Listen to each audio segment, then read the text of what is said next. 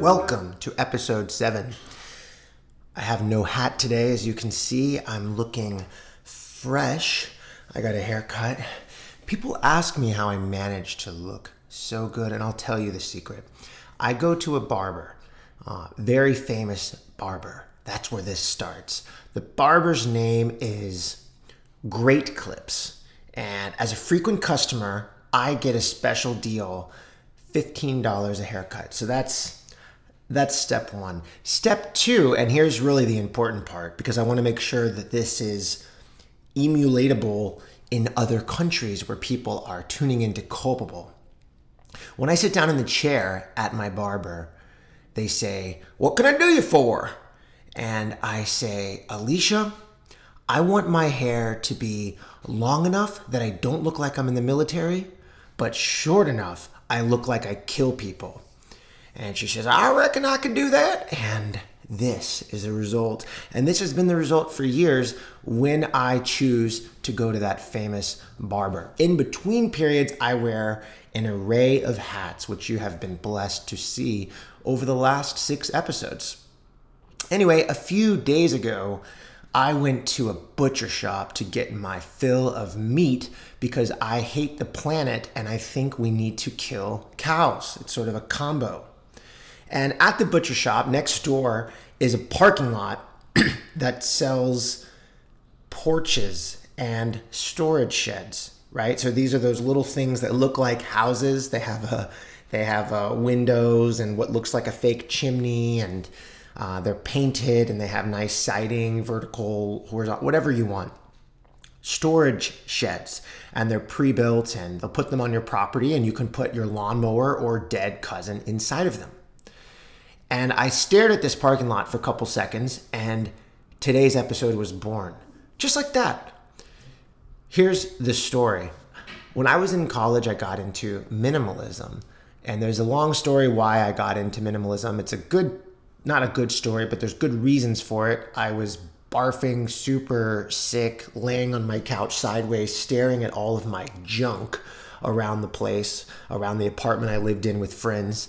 And I just hated seeing it. It was stressing me out. So when I became well again, I started giving away and throwing away and selling and putting on Craigslist and eBay all of my stuff, and lots of good stuff.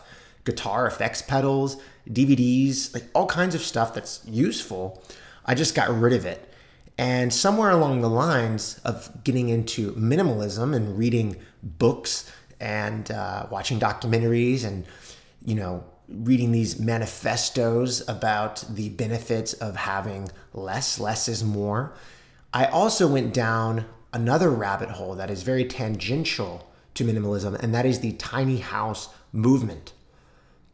I became super interested in one day having my own tiny house, which is not just a house that's tiny. Usually they are put on trailers, so therefore they are movable. You could install them directly onto a patch of land, but you could also carry them behind even a small sedan. You don't even need a truck. And they are usually 80 to 95 square feet of a bed and a window and a little kitchenette. Sometimes the bed is in a loft, so you have a little more space, a toilet, everything, right? So somewhere along the lines, I got into minimalism, and then minimalism led me into the tiny house movement because they think they go really well together. They are a pairing, if you will. And I was finishing up college around this time and thinking about how much money I was making as a freelancer at that point. I didn't have a full-time job yet, and that's okay. And I was thinking, how can I maybe get myself one of these tiny homes so that I can stop living in an apartment and start building equity and all these things that our parents say are important. And so I had a phone call with a tiny house company called Tumbleweed Tiny Homes. I think they're still around. They were sort of famous up and coming at the time. And I learned that when you buy a tiny house, it's a little different from a financing perspective than a regular house. Banks are probably not going to give you a loan for a tiny house. They want a minimum square footage. They want a plot of land. Tiny houses to them are just glorified trailers, and they want to loan you money for something that they can easily transfer and sell if you stop making payments and need to foreclose. So I learned through Tumbleweed, and they were great, by the way, that they do their own kind of financing, or they have a partner that will do financing. The challenge with this is that now I can't do the typical mortgage thing. In the United States, there is something called FHA, first time homeowner, I don't know what the A is, FHA.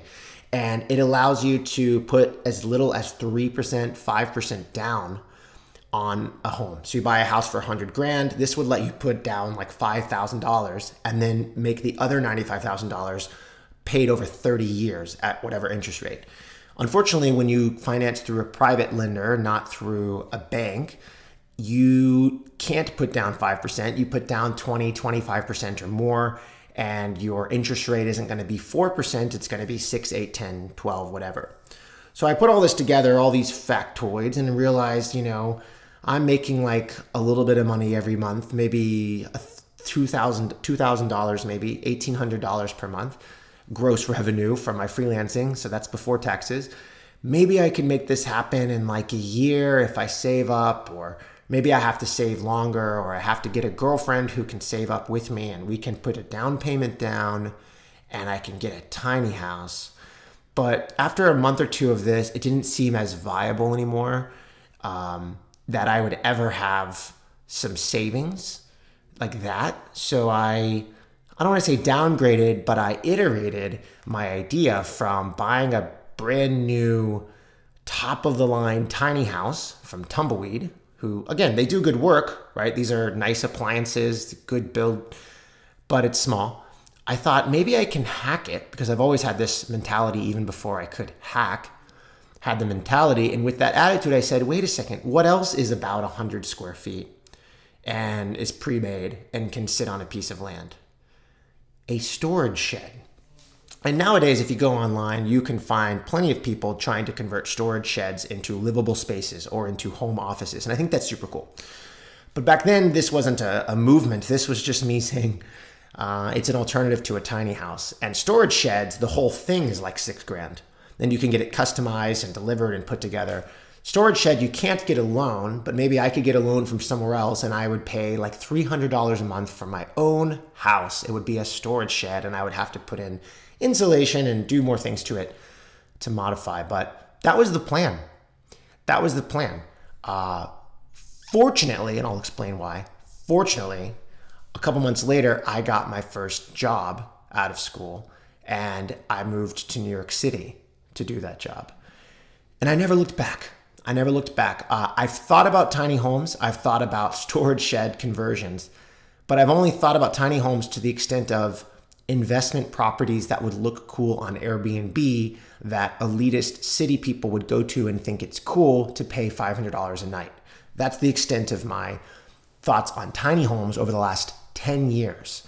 And, in other words, if you set your sights on something small, which for me was an 80 square foot tiny home, and you put it on a pedestal that maybe one day you can do that. What sucks is that you may not even be able to do that. Or put more simply, for me, getting into tiny homes was a cope for being poor. I still appreciate minimalism, which is the idea that stuff is not going to fulfill you. It's also the idea that instead of having a lot of mediocre items, t-shirts you don't really like, watches you don't really like, shoes you don't really like, have a few really nice items that you love. So I'm still into that. But somewhere along the lines, for many people who get into minimalism, they also go down the rabbit hole of the tiny home movement. And I think that's a challenge. Now, I've lived in many small apartments. In New York City and San Francisco, I had 300, 400 square foot apartments. And I was doing great. I didn't need more space. So this is not a PSA to buy a big house. But I will say we need to know what we're capable of. And at some point, you don't have any motivation to realize your potential unless you can visualize your potential being realized.